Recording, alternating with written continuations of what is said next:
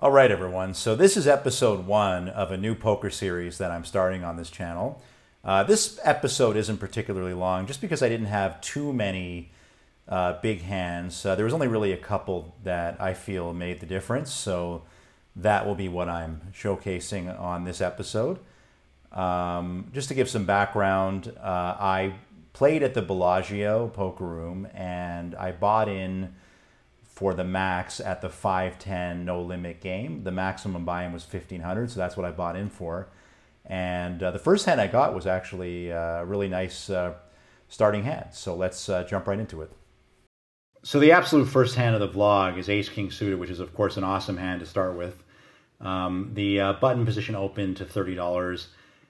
I re-raise to $100 and get one caller in the middle position. Flop comes King, Queen, 10, Rainbow, which is, top for me. I'm in pretty good shape. I decide to c-bet $200 and the middle position proceeds to fold it. So I quickly win my first hand. It's a nice little win there. So on this hand, I wake up with pocket queens, which is a premium hand, basically the third best hand that you could start with in your whole cards. The better hands being kings or aces.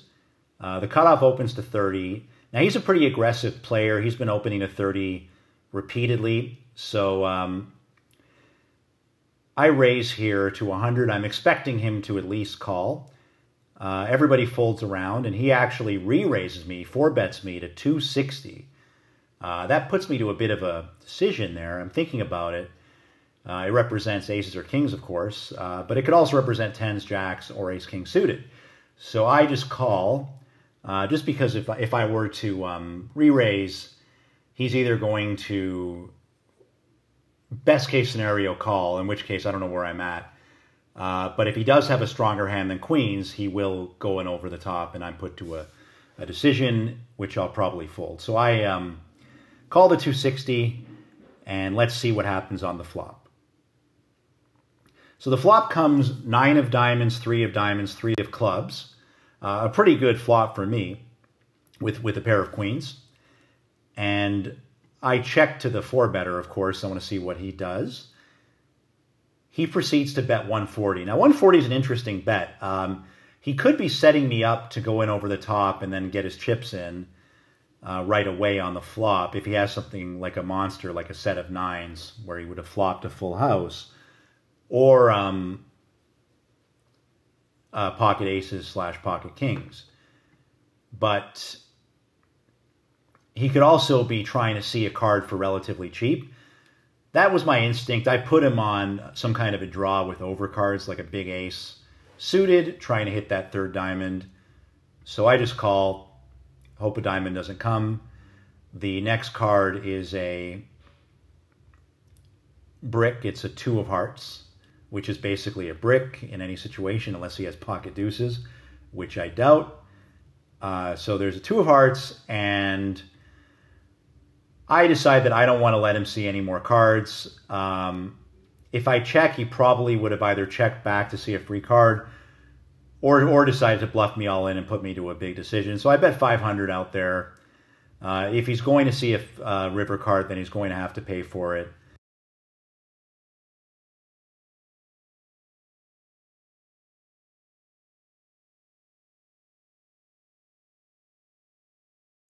But he decides to fold, and I take down a pretty decent sized pot.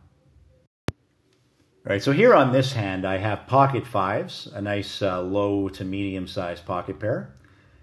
And the cutoff, who's actually a new player now, but also playing almost as aggressively as the original cutoff position, the original person sitting in that seat, he raises to 30.